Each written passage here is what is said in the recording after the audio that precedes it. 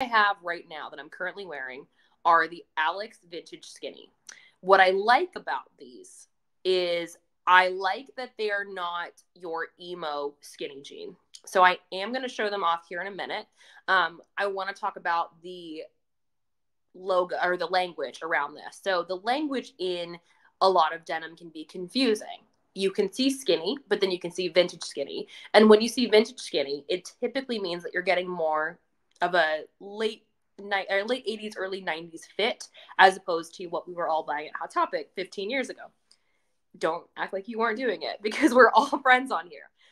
What I do appreciate about these, the wash on these is my favorite, because it is that kind of like already lived in wash. It's not too light. It's not too dark. You can dress them up or down.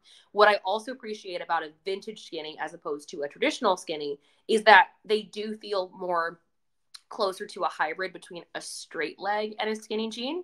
And I'm just going to show them to you guys. I've been working from home today, so I'm going to do full disclosure. I am wearing my slippers.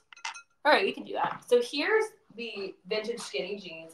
So they're a higher rise than what most people are used to, and they're not so skin tight. So I like that about them. They have a very nice fit, and the pocket placement is perfection. So let's talk about, I'm going to move you back over here. Let's talk about pocket placement and why it is so important. So like I said, I love jeans so much that I did a full episode about denim. The first episode of my TV show was about denim. And a lot of times we end up in dressing rooms where it's like they fit in theory, but it doesn't look right. Maybe your bum looks a little too wide. Maybe it looks a little too small. Maybe it looks a little too long.